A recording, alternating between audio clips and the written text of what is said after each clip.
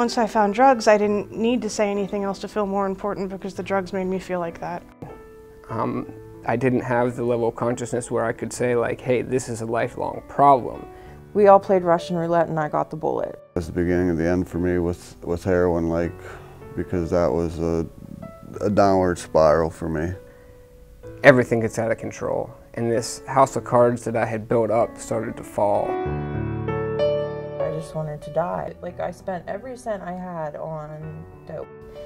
I had a lot of really nice jewelry that my grandmother got me every year, and I pawned it all. So I have nothing left of that. I think you would kill somebody for drugs. Like, I think it gets that crazy. I started drinking and then everything else just sort of snowballed because nothing I did was ever enough. I'm medicating myself to be okay, to be able to feel like I'm doing something in society, to maintain my job.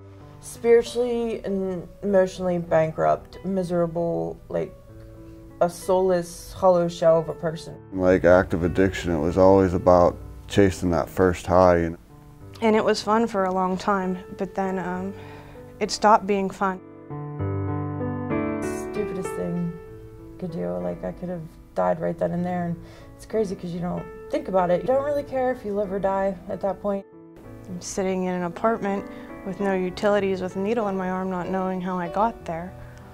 Taking showers in a sink in the McDonald's bathroom, you know, just a disgusting, ruthless way to live, and I conceded to the fact that that's how it was going to be. I had a baby, and that wasn't enough to make me stop. My parents had to kick me out of their house. I was living underneath a pine tree right before I got clean. I had abscesses all over my arms. I was bruised. I was shooting cocaine, so I was shooting it through veins in my feet too. I could barely walk. When my grandfather was on life support, I got high in the bathroom while they were unplugging him. Like, it was disgusting. I hope to never have that experience again. We're in a crazy epidemic right now, and they're not being taught anything about it. No one is. Don't be afraid to ask for help. Yeah, there's a lot of hope in recovery. You know, I hear people say that, you know, this person made a choice to use heroin or put a needle in my arm, and it doesn't feel like that's what it was for me.